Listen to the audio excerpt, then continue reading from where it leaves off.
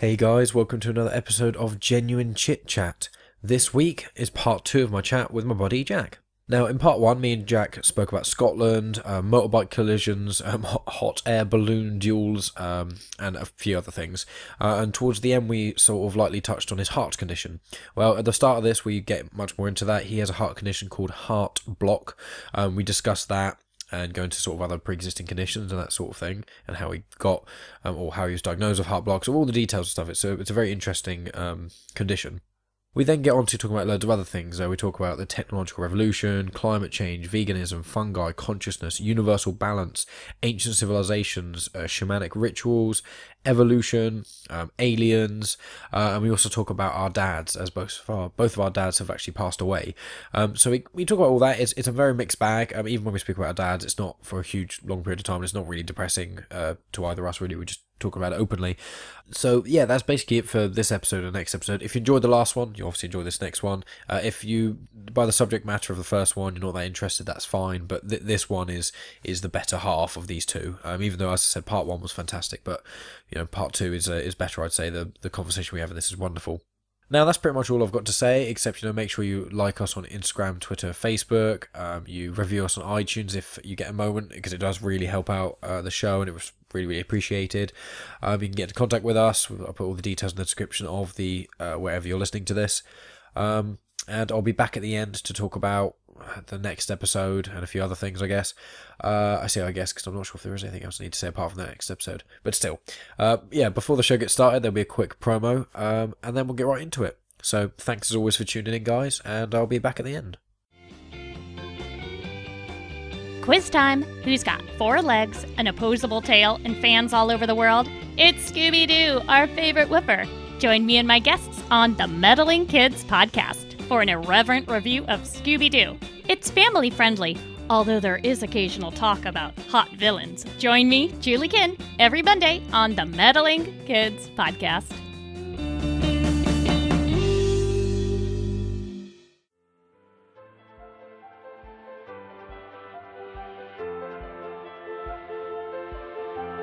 Welcome to Genuine Chit-Chat, where we have honest conversations with interesting people. And I'm your host, Mike Burton.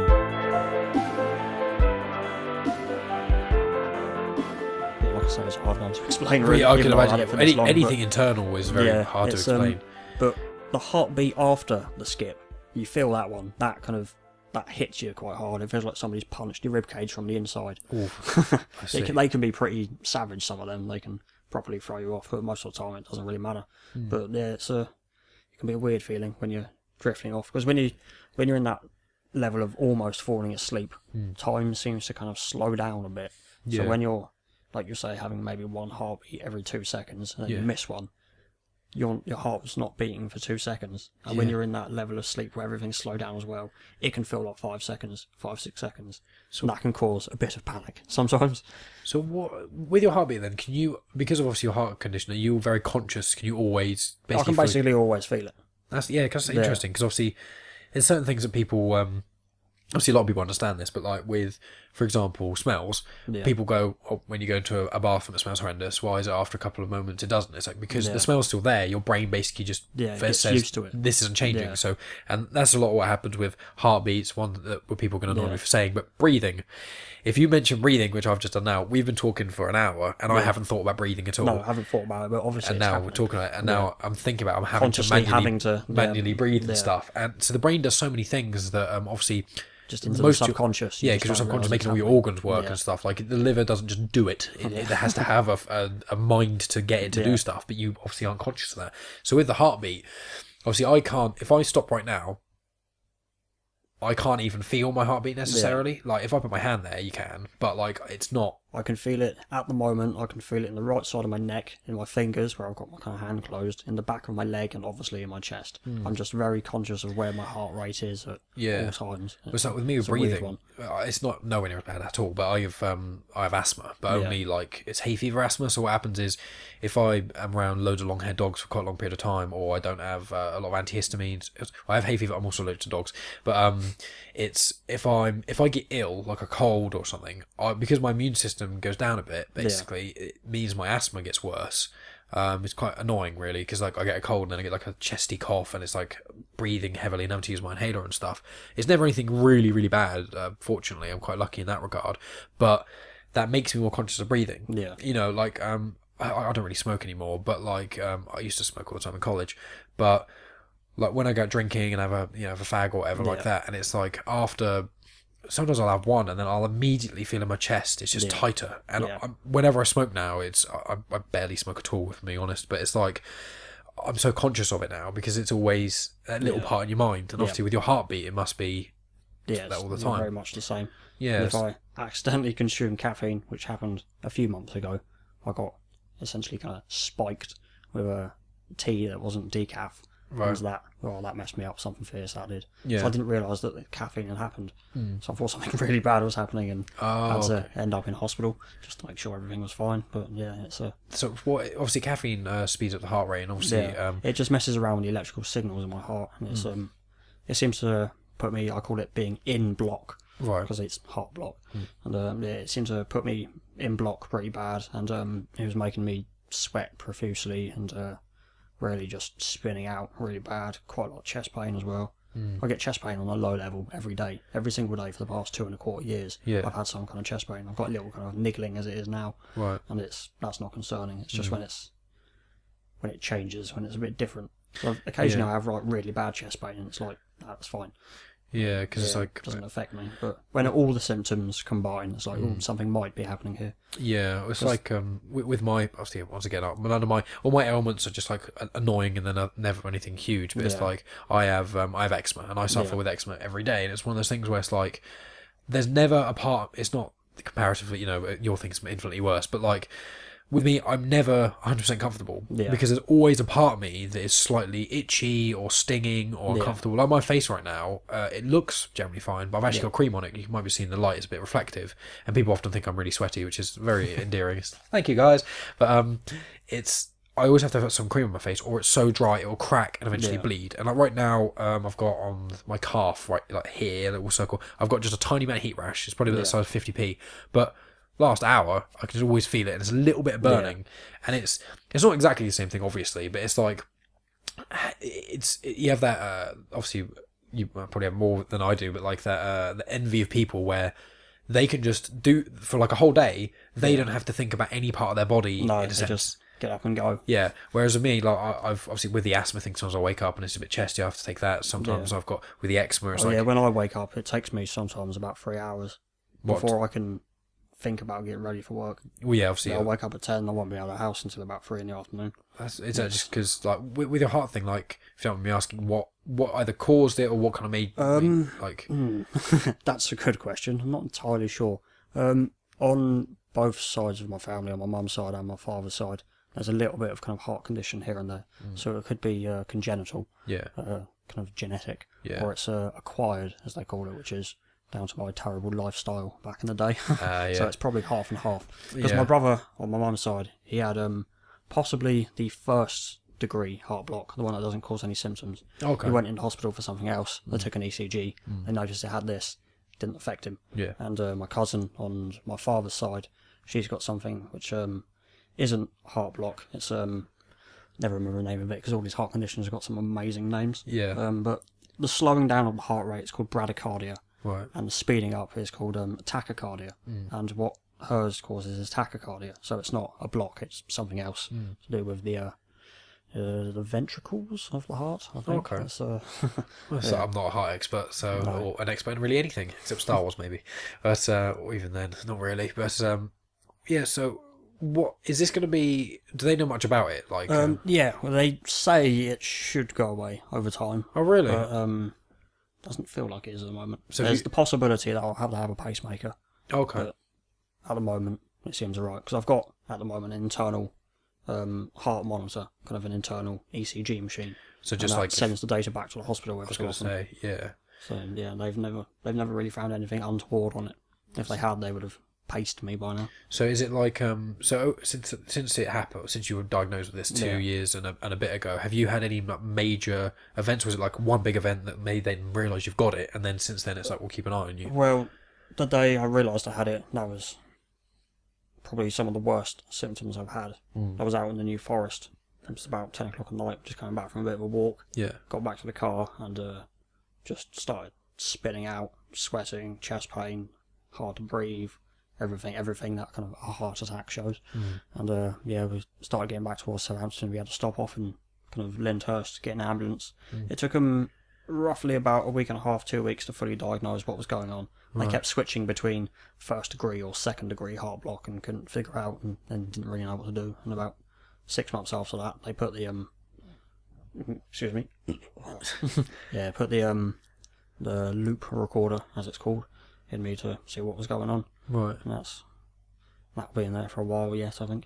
Yeah. So and since then, have you not really had many? Obviously, you had the caffeine thing when you were basically inadvertently spiked. Yeah. But apart from that, well, occasionally I seem to get kind of like 2-3 months where I feel okay in inverted commas. Then I'll get a week, maybe 2, where I'm just absolutely fucked. yeah. And there's probably 1 or 2 occasions of that where I'll consider going to hospital just to make sure everything's okay. Yeah. I was in hospital not too long ago because as well as the heart block, I've got lesions in the white matter of my brain, possible multiple sclerosis. Okay. So everything kind of mixing together, you can't really tell what's going on. Yeah. So both of them caused me dizziness, and I didn't know which was kind of happening. So I was in hospital for 15 straight hours of dizziness, barely able to stand upright, stand still, without kind of falling over all over the place. That's horrendous, Jesus. Yeah, there's no real kind of explanation for it. Went away, went to work, perfectly fine the next day. Felt perfectly fine. It's just one of those things. That's one of the kind of brilliant and scary things about humans. Like, for example, obviously, I mentioned my dad passing away from cancer and stuff, and cancers. I don't need to go into that because everyone generally has a vague idea of cancer. And if you don't, listen to the last episode of the podcast. But my uncle, he was a year after Dad died. He died, but he didn't die of cancer. He died of a heart thing, but he never knew he had a heart thing at all. No, most people don't, because it doesn't show symptoms until it happens. A lot of internal things. That's one of the problems with a lot of internal cancers, especially. You can't. There's no symptoms until it's too late. Or you know how many times, I'm sure everyone gets this, where you just walk down the street or you're at home suddenly, and then you just get this random jabbing pain, and you're like, ow, and then it's gone. It's gone after like 10, 15 seconds, and then sometimes it never comes back, and you're like, I don't know what that was, but okay. But that could, I don't want to scare everyone, but that could be like the start of cancer. That could be a start of something, and then it's so hard to know. But my uncle, he basically he got flu-y sort of symptoms, felt really shit, and then he went to hospital because of it. They couldn't figure out what was wrong with him, and he was getting worse. They're like, we'll put you under, we'll figure it out. They put him under, didn't wake up. No. Because they opened him up and they said his heart was so diseased that they were surprised he was actually alive, essentially. Human resilience. Pericarditis or something along those lines, I think. Yeah, I'm not fully sure at all. But it's just horrendous because obviously my family's starting to recover from Dad passing, and then everyone starts to recover, and then that, and it's like, fucking, especially my auntie, it was just who was my dad's sister as well. It was like, but it's one of those things where it's just like, humans, we're so resilient and so fragile at the same time. It's a real You see some people that they get thrown from cars at 60-mile-an-hour crashes, stand up and walk away. Yeah. I mean, you only have to look at kind of motorcycle racers. You see them go into a kind of brick wall, basically, and they get up, go back and make a cup of tea. You get other people and trip some over. people, they fall their own height. They just fall over. That's it. Down they go. It's like horrendous. you say, it's resilient and fragile at the same time. It's such a bizarre thing, isn't it? It's almost like it's almost like an egg wrapped in almost like rubber. Yeah. Where it's just like, it's like a hardboard egg, but it's in rubber, and it's like, you could throw it could bounce 100 times, but the tiniest wrong thing, and the inside's are gone. And it is such a weird thing, and like a lot of me, something plays on my mind quite a lot, obviously, is because my dad died of cancer. His mum died of cancer when he was 26. Or maybe cancer plays on my mind as well. Constantly check yourself to make sure there's nothing here, there, and everywhere. Well, that's the thing. It's like on my mum's side, her dad has got prostate cancer, and then on my dad's side, obviously my dad and dad's mum, and my uncle John's got Barrett's syndrome, which is like can be the starting things of like esophageal cancer. It's like little polyps and stuff in your esophagus, things like that. And it's like, I know I think it's now the statistic is 1 in 2 males are apparently going to get cancer. If you live like it is kind of 1 in 2 out of everyone will be affected in some way by cancer, if not directly. And it's things like that, and I think it's 1 in 3 women. It's like I heard this from an oncologist on a podcast, so I'm not. This is the cures nowadays are becoming so much better though. Well, that's what I mean. Like you got to think. Have to worry about it less and less. Well, yeah, I mean, there was a thing when me and Reese did this YouTube thing back in college. So I'm talking like 7 years ago now, 8 years ago. It was called Visual Digest. It was really silly and stuff, but we'd occasionally look up the news. And one of the things that we saw in the news was it was the very starting stages of clinical trials for it. It was a little chip sort of thing, which it was a radiotherapy chip.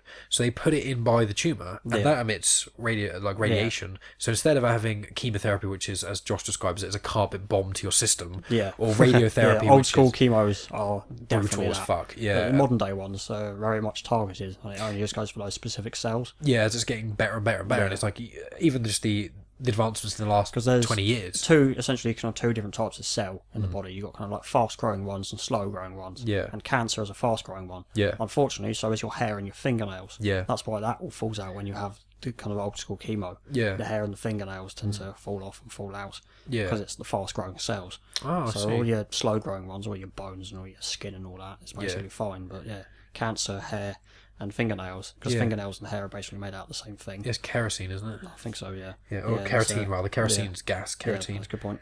Yeah, this was made out of gas. I just set your fingernails on fire. Yeah.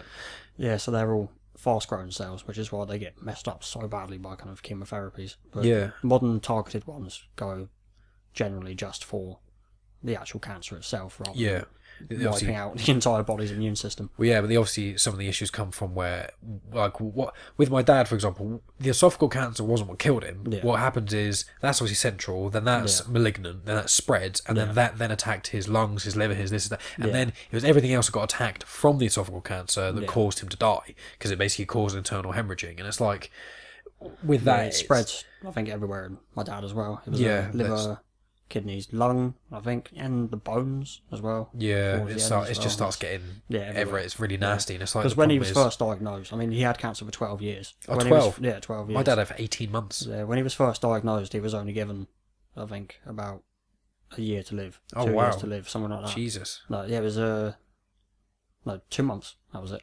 When he was first diagnosed, he was given 2 months to live. Fuck. 2 years later, they gave him a year to live, and 10 years after that, it finally killed him. Wow. Was he ill the entire time, if you mind me asking? Yeah, he was constantly had cancer. At no point was he clear of it. He was constantly kind of in the background, kind of going along, but he fought that off pretty hard.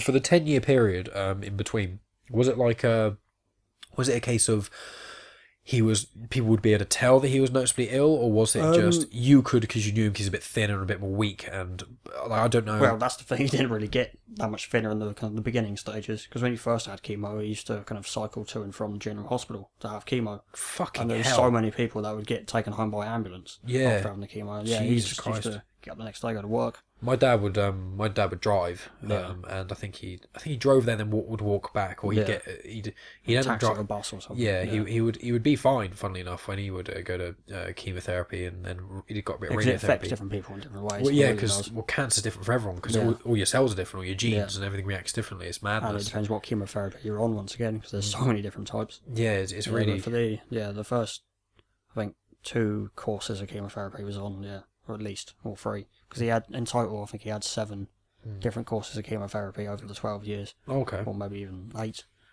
Yeah. I don't know, it was half my life, literally half my life. Because he was diagnosed when I was 12 and died when I was 24. So it was literally half my life, so it's just kind of, it all kind of blurs into one. Yeah, I can imagine. Memory. So yeah, it's cycling to and from. I find it hard enough bloody cycling to the hospital from where I live as it is. Yeah. Let alone after. Yeah, that's crazy. It's like with my dad, it was I've said in the podcast at some point I'm planning or aiming to, if Rob will do it, is have an episode with my brother Rob and we'll just talk about Dad. I'm planning maybe release on Father's Day or something like that. But so I'll go into more detail about this. In all my podcasts I do talk about it. I don't choose to talk about it all of them, but if it comes up I'll talk about it a little bit. But like without going into ridiculous details, just like the first year or so, people who knew him could tell. Yeah. But if you met him, it wouldn't be, he's definitely ill. It's just not necessarily anything. It was just mainly the last 6 months where it's got worse, and then the last 2 months he was just not himself. He's on so many painkillers, that sort of shit. But it's like it's such a weird thing when with like slow burn. Like some people have asked me, would I have preferred of say when Dad died, so the day he died, would I have preferred to not have known him be perfectly healthy in that day, just go, or slow burn? And the problem is everyone's different, and there's no right answer, because me personally, if it was going to die like that, or have slow pain, I'd rather have the slower one, even though it's more painful, because I get to say goodbye. And Dad did, at least.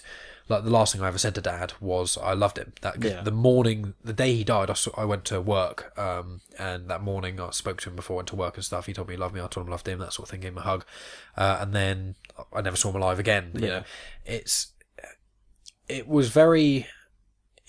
There's no regret there of what I didn't get to say to Dad, but obviously, and there's a weird thing of, as time goes on, you get kind of not used to the idea of them dying, because you never quite get used to it. No, not entirely. It's a weird, you kind of half used to it, in a sense. You're like, it almost feels surreal, like it's not happening. You kind of like, it's like when they actually die as well and they're gone. Like the first 2 days, it wasn't that bad necessarily for me. It was more the next days after that. So the first 2 days, it was a bit like, it was almost like shock, and it was like, it's almost like you just don't see them for a couple of days, which does sometimes happen when you go away for a weekend, or they go away, whatever. But then it gets like a week or so, maybe a little less than that, and you're just a bit like, oh fuck. And then it's then the next 6 months or so where it's just a bit like, my thing with my dad was, because one of the reasons I'm into Star Wars so much stuff, he got me into Star Wars, and this tattoo is actually the prequels and the original, because Darth Vader being the original, and I'm of the prequel generation, he's of the original generation, so there's a nice little homage to him without just being a rest in peace Dad tattoo, which I haven't got a problem with anyone having, obviously, but me personally. And Dad wasn't that into tattoos either, ironically enough, so I like to think, if I don't necessarily believe in an afterlife, but I'd like to think if there is one, he'd just be there going, for fuck's sake, like, you're telling everyone that there's tattoos for me, but I don't like them that much. Just cracked me up. But it was like one of the things that people have asked me before, when they've had friends who've been friends whose parents either are dying or have died, and they go, what can we do? And the answer is nothing and everything.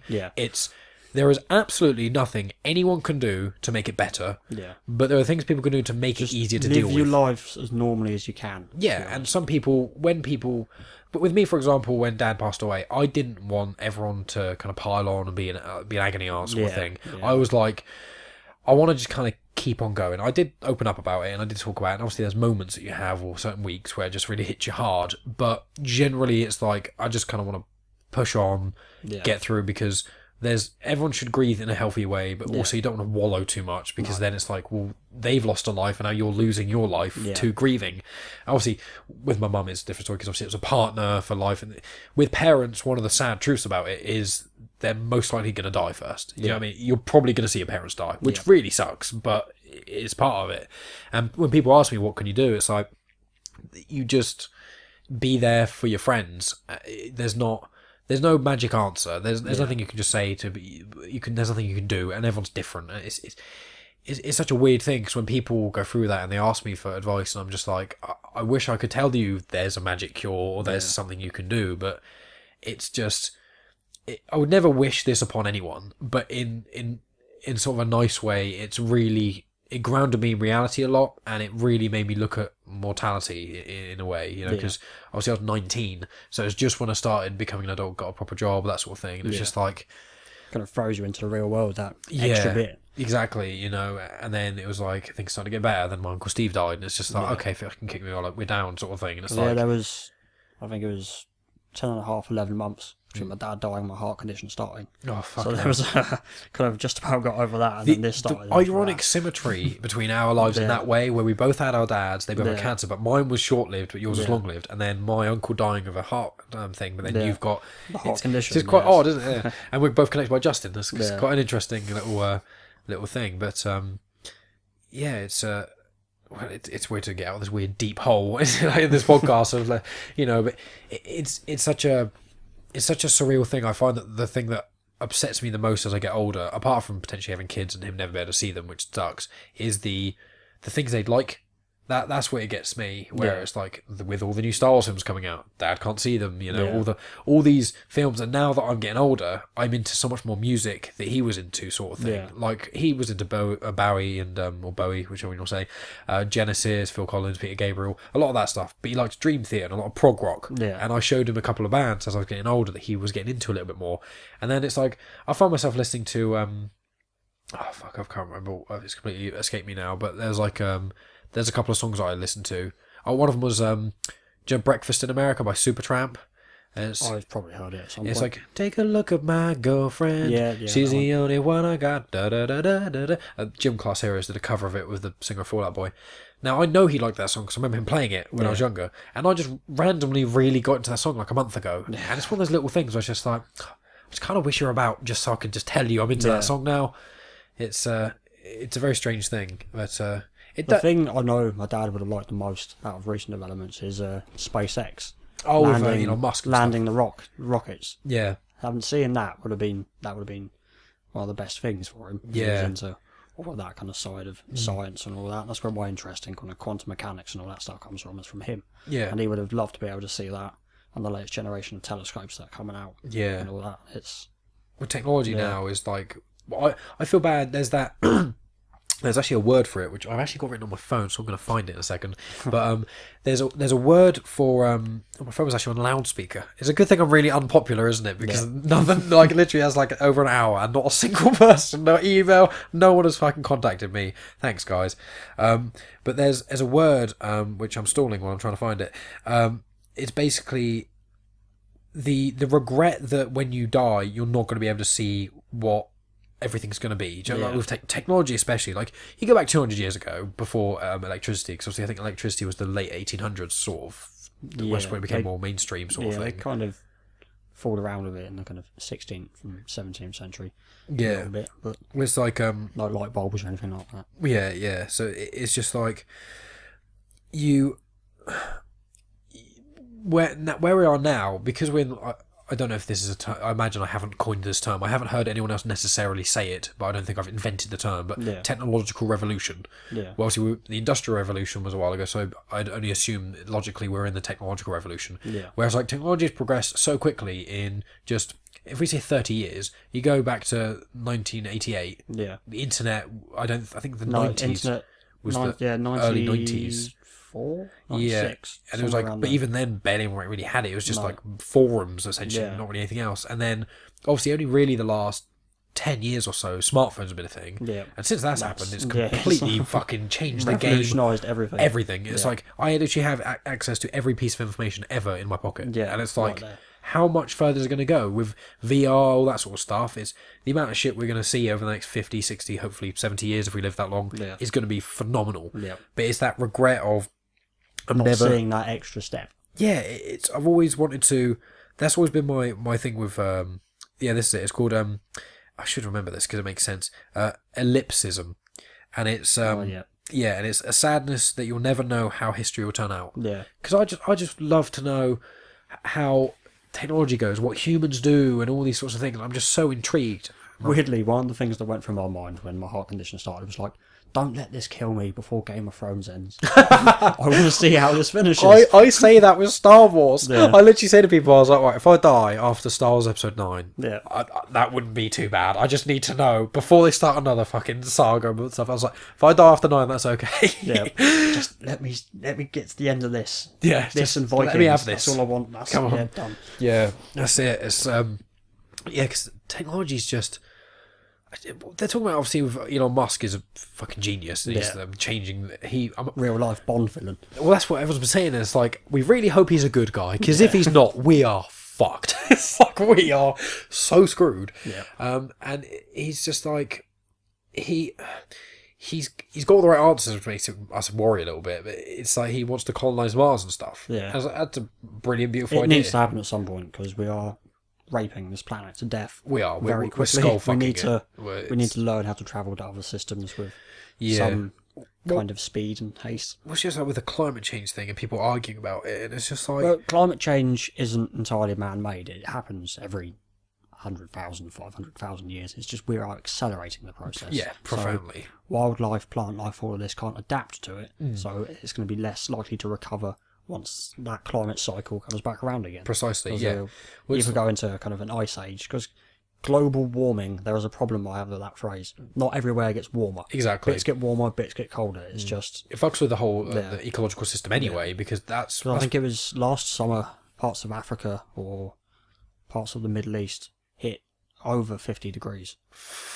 Humans can't exist in that. Jesus We can fuck. kind of exist in -50, but 50 degrees Celsius. Yeah, You well, can't live there. People had to migrate away from where they were living because it got too hot. oh god, yeah. Well, Yeah. 30 is like a comfortable hot, and then when Oh, it gets no. well, not for you, but like when people go on holiday and they want to go to Spain or Yeah. anywhere, like they go 30's like that's as hot as you want it, sort of thing. That's like a proper hot day. I don't want any hot on this. It was about 13 degrees today. It was too warm.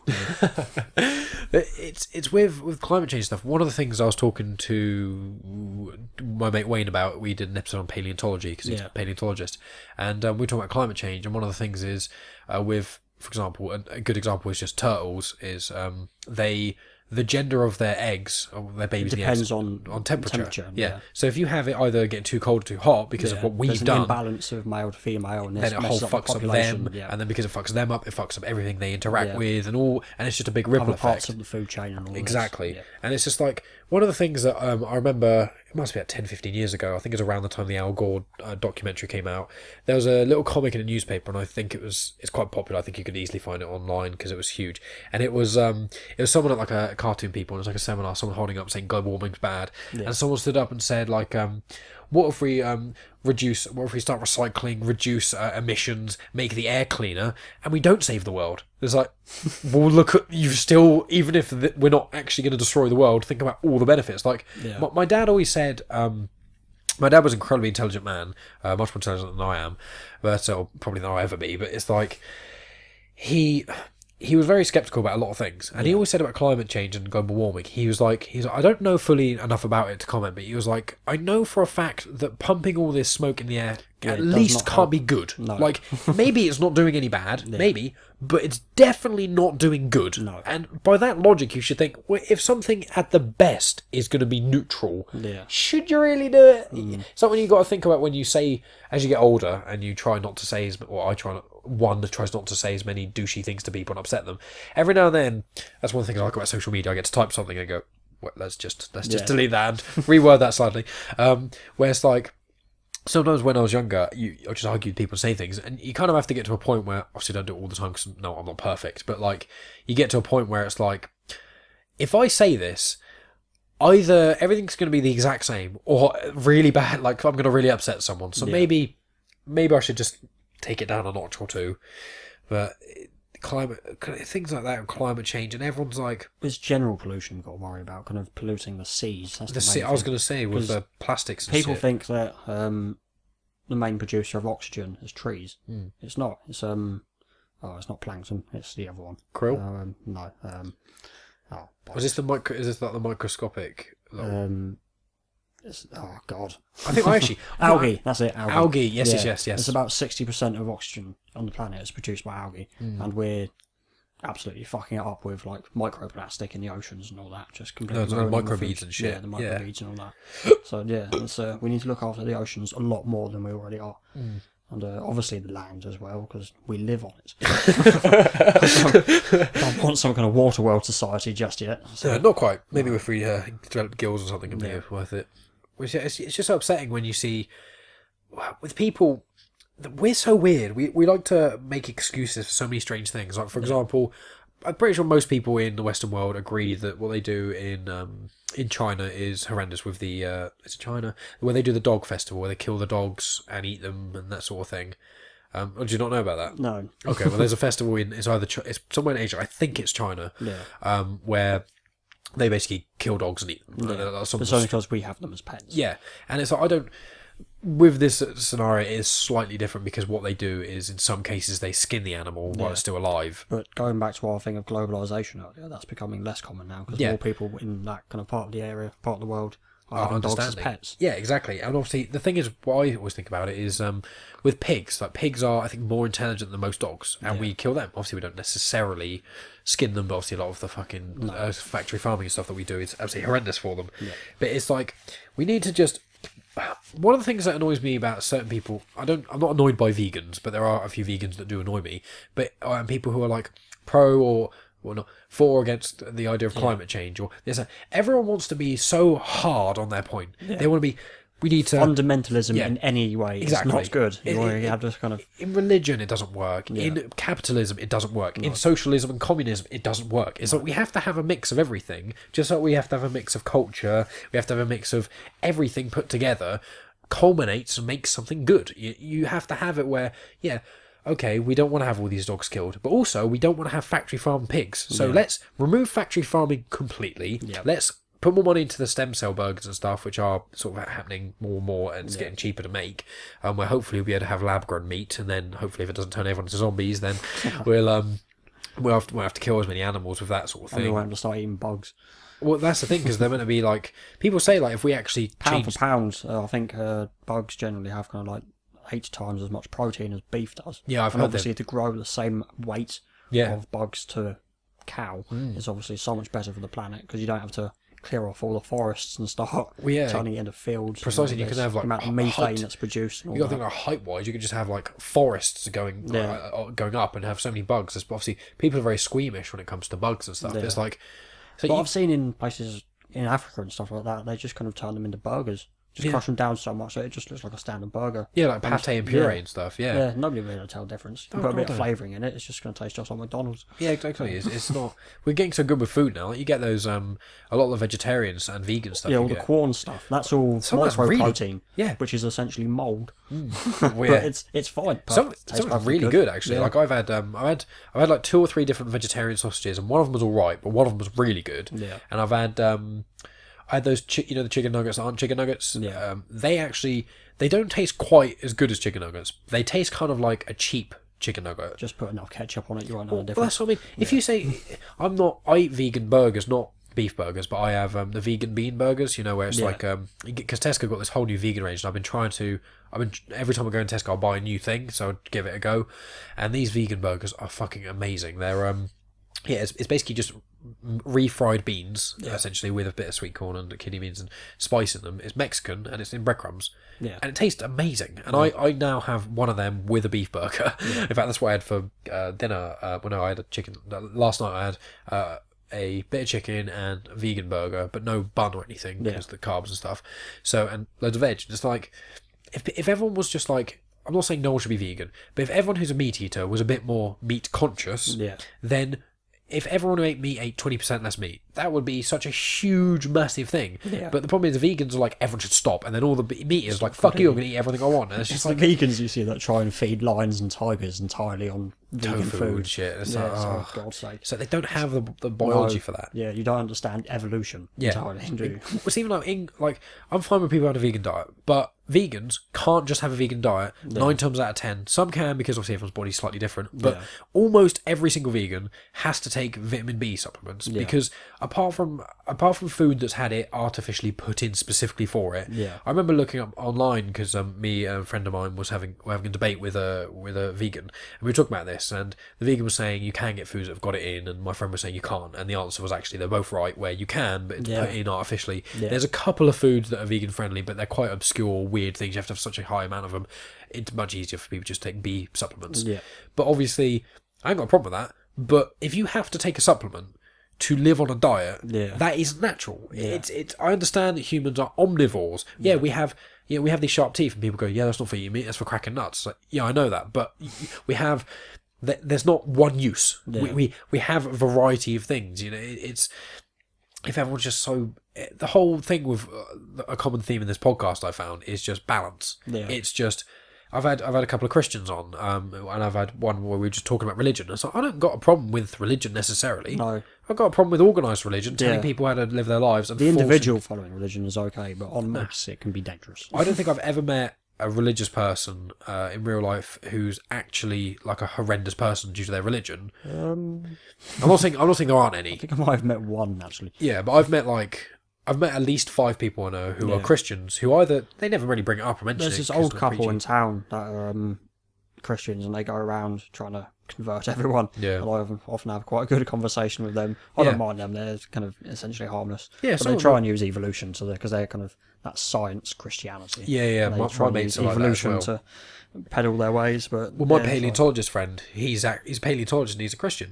Which fair play to you. I've got the idea of I don't know I used to think I knew because I was a teenager and I used to think I knew everything. But it's like, no one knows what happens when you die. No. Right? We can only try and guess. Yep. What we know for absolute fact is we have one life. Yep. We might have more. Yep. We might transcend to other dimensions. We might go to heaven. We might go to hell. We might go to some sort of other dimensions like in Interstellar. Reincarnation, something along those lines. You have no idea. You don't know what happens to the consciousness. We don't even know what consciousness actually is. We don't know if it's... Basically, in the worlds of kind of science and quantum mechanics, is that energy, information cannot be lost. Yeah, it's only transferred. Yeah. So God knows where that goes. Exactly. If it's eaten down and spread out that way, but then the consciousness, the kind of the question of the soul and all that, if that's solid information, where does that go? Exactly. So you never really know. And I've thought about that before. But I just don't personally believe in a bearded man in the sky. No, I don't believe that either. I like to believe in... when I say I like to believe this, I don't know what I fully believe in the whole thing, because as I get older I become a bit more muddled with it all, which is kind of nice sometimes to not think I know everything. But the idea of consciousness, I like to think there's a universal consciousness, and everything alive in the universe is connected somewhere, being planets as well as the sun, everything. There's like it essentially is under quantum mechanics, to be honest. Yeah, exactly. And I think everything on Earth is connected by a deeper level of consciousness, from localized consciousness and then species consciousness and this sort of thing. And it's like, when you go in the forest and you can feel the difference with trees that are alive and fungus and all these sorts of things, and they do have a degree of consciousness. You get plants who scream when you cut them, or when you get ones which communicate with each other, these really complicated networks that are very similar to neurons. That's the same with like fungi and mushrooms and all that. Oh, fungi, the communication and go through that. Madness, The amount they communicate is just insane. Some of them, I think, we found they're about 6,000 years old. Yeah, an entire kind of spore colonies covering almost. Almost the entire forest. Well, they say like fungus is actually, without fungus there would be no life on Earth, because it basically spread everything. Both water, land, everything like that.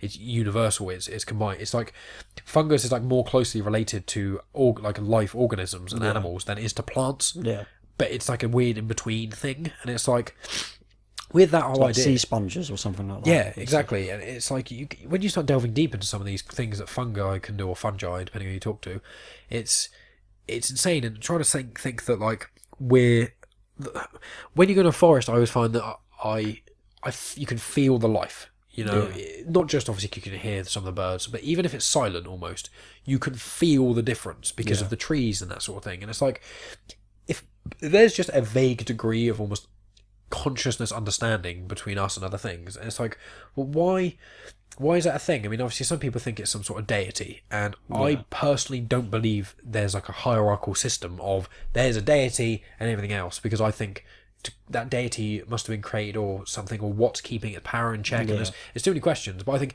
if every single thing is even, and it's just the universe came out of something that's smaller than a pinprick, and it just explodes and expands infinitely essentially, and then it gets to a point potentially where it stops, and it goes back inward, collapses in itself, and then it just goes whoop, and then all the energy kind of gets muddled around and redistributed and spat out again, and that's just the infinite part of the universe, and that's all that space-time really is just that kind of almost like a loop of that sort of thing.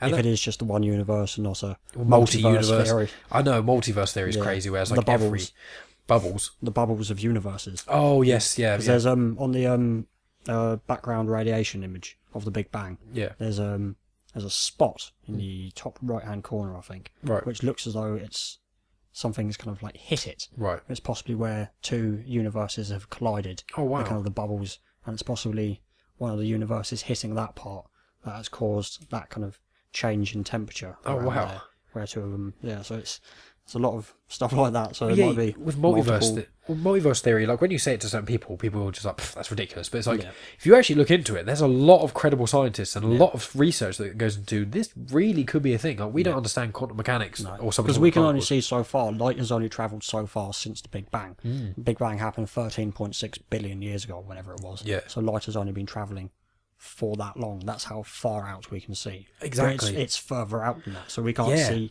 the edge, in inverted commas, of what is going on. Yeah, which also with obviously like the light years away of things. Like when you're looking at something, it's how quickly. Like one example, because if we look at stars now, that star is not how we see it. That's how it was back then. Was the sun, I think, is 8 minutes. Yeah, 7 or 8 minutes away. Yeah. So, So if the the sun when we explodes- see it now, if the sun exploded this very second, I mean, it's dark now, so it doesn't matter.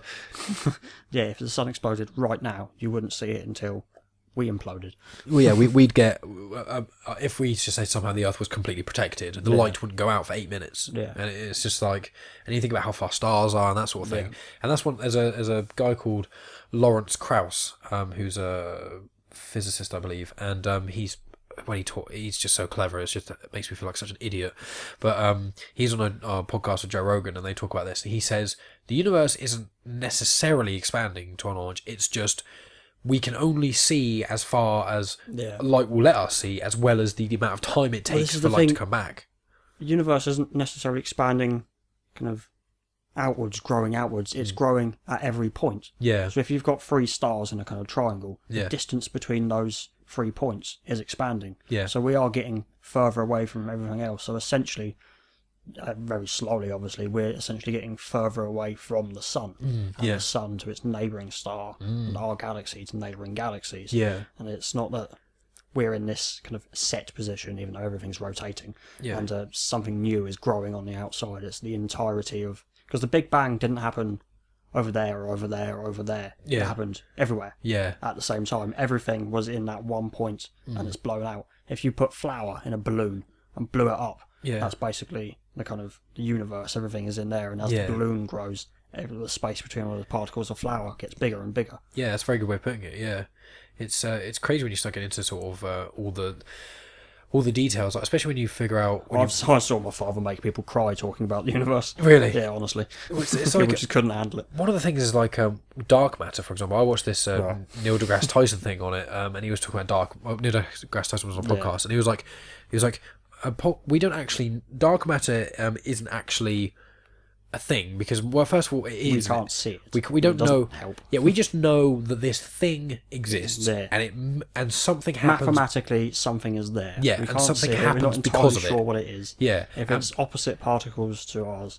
Yeah, exactly. And no it idea. makes up, like, I think 70 or 90% of the universe or something ridiculous. It's like a really high majority. And also, he says it shouldn't even be called dark matter, because we don't even know if it is matter. Yeah. We don't actually know what it is at all. Dark matter or dark energy. Yeah. They tend to be the two kind of terms for it. Yeah, we know nothing about it. I saw something in the news recently. They saw a galaxy that apparently has no dark matter in it, which is entirely... I don't entirely understand it. I haven't looked into it. I should have done. I knew I was coming on here. I should have researched it a bit better. You try to look into these things. And it's there's just an entire galaxy that's got no kind of dark matter in it or around it. And that's unique. Yeah. In the galaxy. And everything just changes our understanding of the universe. Like, Yeah. I say this in the podcast all the time, and I'm hoping it'll catch on to the few people that listen. But, like, sorry for everyone who's listened.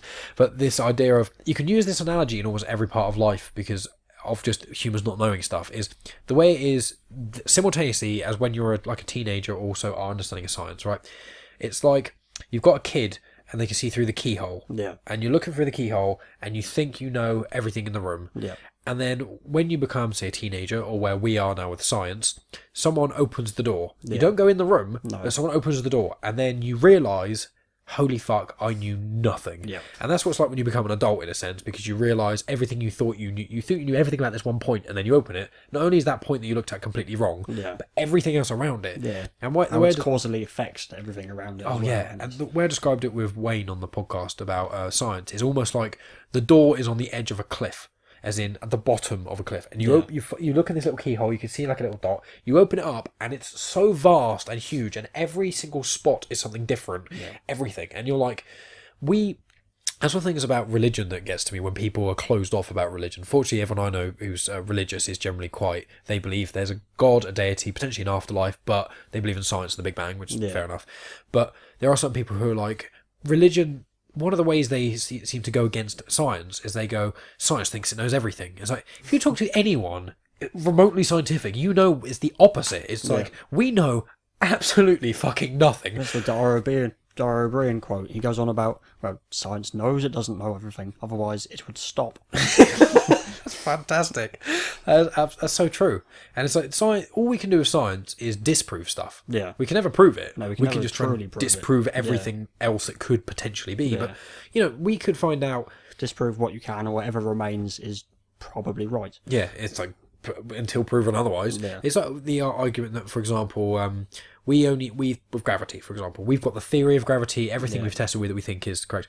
Tomorrow, for we know, a whole new theory could come out which could completely disprove gravity if it somehow worked in all the other right ways and stuff.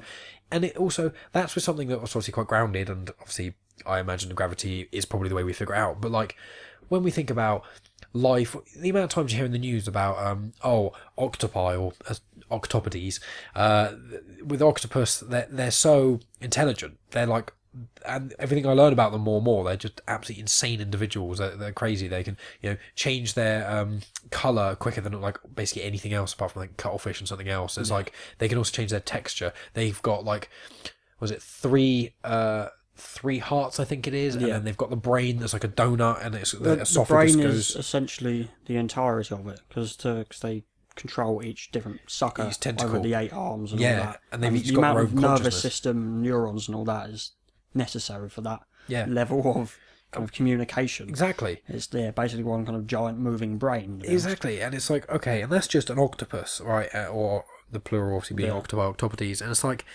we don't understand everything about the octopus. We don't understand everything about humans. No. In fact, I think there was a thing 2 days ago, which was there's a new either organ or some sort of organ tissue that's been discovered. Oh yeah, the largest organ in the body or something like that. Yeah. I saw the headline of that. I didn't read it. Yeah, I didn't read it either. No. We both probably should have. Yeah. But it's like, we're still discovering stuff about the human body because we are, when it comes to science, we've only had electricity for 100 years, basically.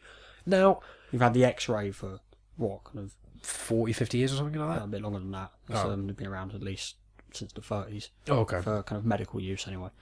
I see, so that's obviously... And now MRI, CT, all of that. As we were talking about earlier, the cancer therapy and all the sort of things. What we think about in the 60s and 70s, people used to think smoking was good for you. Yeah. It's like actually doctors would recommend smoking. Yeah. It's like, what? That's a kind of half-truth. There has been, I mean, as bad as he was, Hitler was entirely against smoking. Okay. There was one of the Roman emperors, can't remember, he might have been Caesar, he was against smoking. There was ancient Greeks that knew that it wasn't good for you. But obviously history is lost and all this and that. Well, that's one of the things that I intrigues me when you find out a lot about, I've said this quite a few times on the podcast as well, but the Mayans, for example. Yeah. All these ancient civilizations, they had they so know much so knowledge. much information. Yeah, exactly. There's the one that blows me away every time is, you can look online if people haven't seen it. It's a clay thing, and it's just like, it's in the corner. It's like there's two people. The clay thing's basically like two people having a conversation or something, and that's the main point of it. And just in the background, in the corner, there's a small thing, and it's actually the sun with the planets orbiting around it. Yeah. And all the planets are the right size and have the right size orbits. And it's like, we only realised that with Galileo, basically, in the, I think, 1800s. Once we had telescopes and all that. They somehow knew that, but pre-history. They knew that thousands of years ago, and they... There's the Greeks, they had this, the Antikythera device, I think it is. It was made of brass. It's essentially clockwork.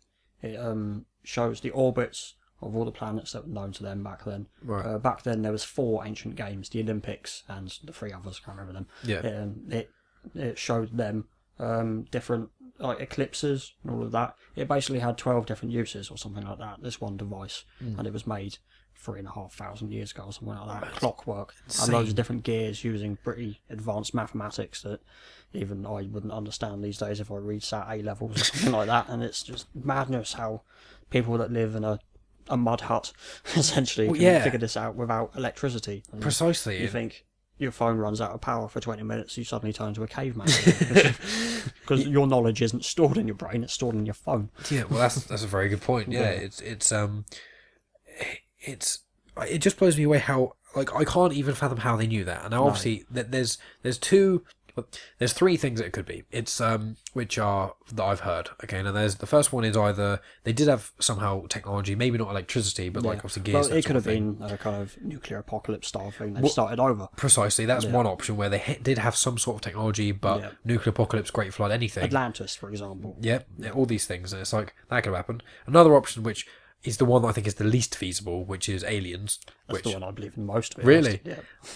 Fair enough. I will talk about that in a sec. But aliens, and then the other one is a lot of people talk about like psychedelics and like with, you know, you go into shamanic rituals of tribes throughout history. They've taken ayahuasca or smoked this or taken that, and they have experiences. You know, psychedelics throughout history have been used in a variety of ways of soul searching, finding yourself, and knowledge about other things. It's like, so I'm not saying this is the truth, but for all we know, I think that there's certain evidence to suggest they took mushrooms and stuff. And there was definitely some kind of psychological. So, like, if they took mushrooms, stuff, say 12,000 years ago, they took some mushrooms.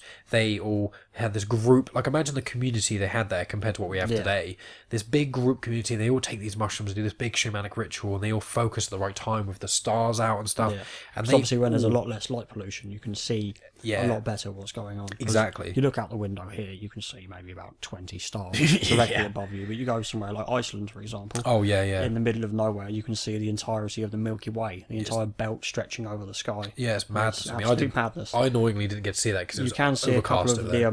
You can see a couple of nebula as well. You can kind of see them on a good day in Southampton. You can see a couple of nebula, and around the Milky Way, I think it's 3 smaller galaxies. Oh, really? And you can see 1 or 2 of those.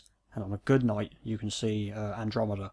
If you've got a medium-sized telescope, you can actually see Andromeda Galaxy. That's crazy. Yeah.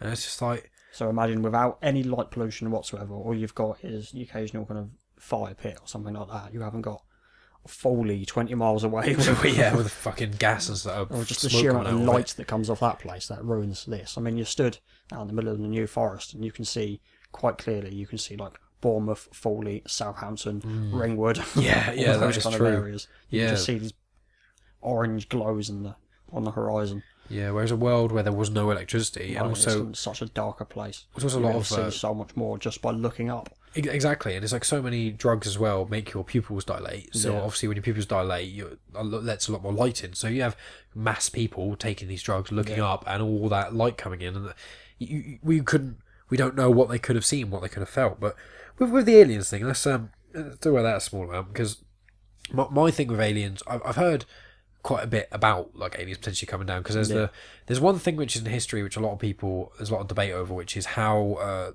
basically the monkey brain accelerated so much and became close to the human brain. And one of the ideas, I mean, I'm not saying this could be one, it could be as usual. I think maybe everything is a combination, maybe all religions put together, maybe all spirituality put together, or science put together could make the answer to the universe. But with that, there's this, I think, stoned ape theory or stoned monkey theory, which is they basically ate mushrooms, and then because they ate these psychedelic mushrooms and they didn't know, they had these crazy experiences in their monkey brains, and it basically expanded their horizons, and that potentially helped speed up human evolution, because I think the beginning of language was one of the things that properly sped up human evolution. Whereas with some people believe, you know, it could be a combination of that as well as aliens. It could be. I mean, the opening scenes of Prometheus, that's kind of the starting up of because people think we evolved from apes. We obviously didn't. It's a common ancestor. The missing link is what we and apes evolved from. We're just one divergent path of it, so we don't know what that missing link is. And I describe it in a terrible way. Pops into it and all that. You can't really argue with that because we don't have any evidence at the moment. But there's that missing link, and that could be an ancient civilization from somewhere else that's travelled here, because, like I say, we need to leave this planet at some point. And so if we manage to get to that point before we nuke each other, we might one day be able to start up new civilizations from different planets. It's madness, because the different stuff we can grow in petri dishes these days. I'm sure if we put our minds to it, we can create an entirely new genus of life. Well, we're trying to create AI as well, aren't we? That's kind of, I know that's not necessarily the same thing, but if we create... Well, we need to understand the intelligence. Have you seen Westworld? Bits. Oh, okay. I'd really recommend watching that. It's a fantastic series, but they basically make biological... They make AI, but it's biological. So and it's like, well, how do we know, for argument's sake, you know, as I don't fully believe this, but it's evolved from that. You could have aliens that have come down. They've kind of created their own artificial life stuff. That's kind of mated with humans, as you say, or combined with them in some way, and made what we are, which is this weird, imperfect thing. Because, like, as I said, I want to reiterate, the amount of breeds of dog that humans have created from wolves. It's all like every species of dog and coyote, or coyote from wolves. It's not such far-fetched theory that an ancient civilization that can travel across the universe would not be able to do that with us and some kind of primates type kind of creature, is it? Exactly. And also people think like one of the arguments is obviously how come we've never seen them, how come we've never done this, but it's also they wouldn't want to interfere with the evolution of it. Exactly. Just observing. If their technology is so much more advanced than ours, like how easy is it for us, like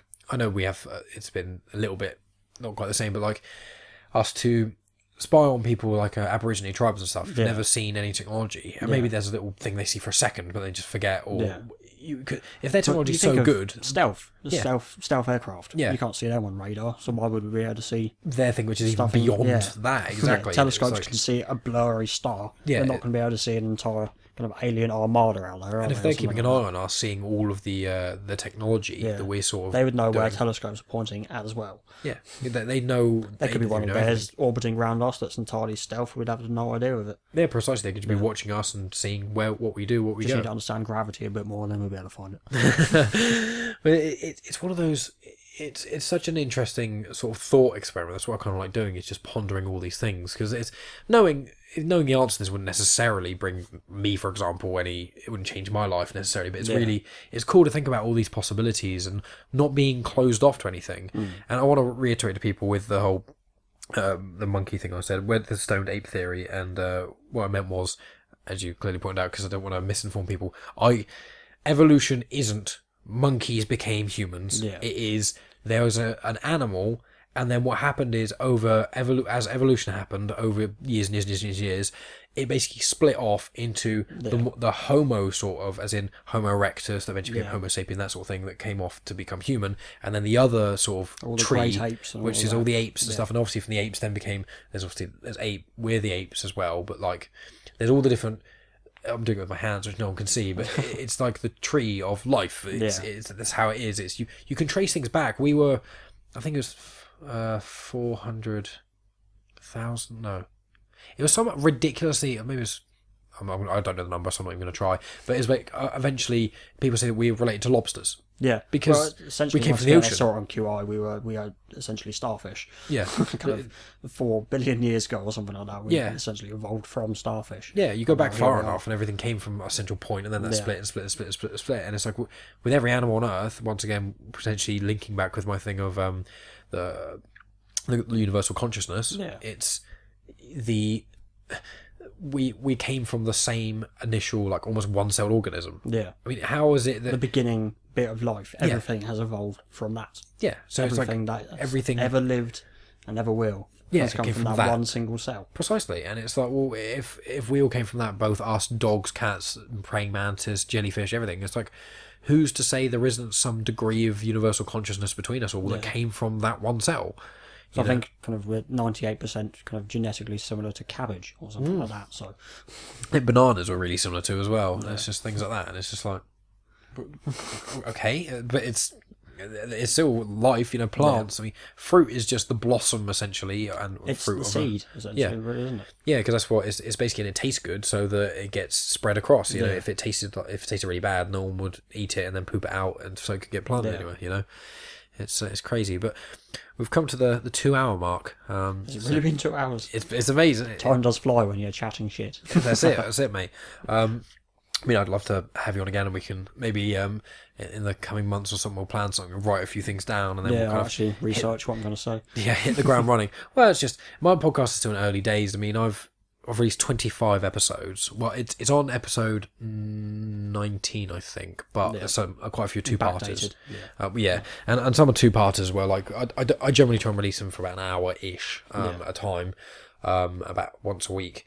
But I'd happily just bring you on. We'll figure something out, and I'll write down like 5 topics or something, because very easily just go off about everything else. But I think I'll bring my laptop around as well, so I can kind of that'd be cool. Research things. That'd be good. It's getting later, and only because we've now kind of come to an impasse. It's like, well, we can either continue going on about something else, or so I'll just say for now, because it's a nice, easygoing 2 hour mark. What I'll say is probably end it around here. Yeah, sounds good. It's been an absolute pleasure having you on here, Jack. It's been awesome. Yeah, I'll definitely have to have you on again, and we'll talk about our crazy theories about life and that sort of jazz. It's fantastic. Thank you very much. No worries. And that's the end of part 2. Thanks as always for tuning in, guys. Next week should be the release of the Father's Day special episode that I've been kind of subtly planning. I think I only mentioned it very briefly last week. Essentially, me and my brother Rob, we're going to sit down and chat for, I don't know how long, about Dad. As I said, in this chat, both part 1 and part 2, me and Jack do lightly speak about our dads passing away, and my dad died of esophageal cancer when I was 19, and I'm currently 24, so it was almost 5 years ago. So it was 5 years ago and a couple of weeks ago, so it was almost 5 years to the date. And I just thought, I've spoken about it in the podcast a fair amount with different people to different lengths of it and stuff, so I thought it'd be quite good to have one episode where I just explain sort of what happened, what he was diagnosed with, how his sort of condition got worse and things like that. So it's not going to be obviously a ridiculously happy episode or anything like that. I don't know how informal it will be. Obviously it will just be chatting with my brother, so I imagine it'll be quite informal in that sense, but more how heavy hitting it's going to be and that sort of thing. Obviously it's not going to be the aim, but we're just going to talk about it openly and see where the conversation sort of goes. Just kind of, I'll have some light guide points of just kind of speaking about his condition and what happened essentially.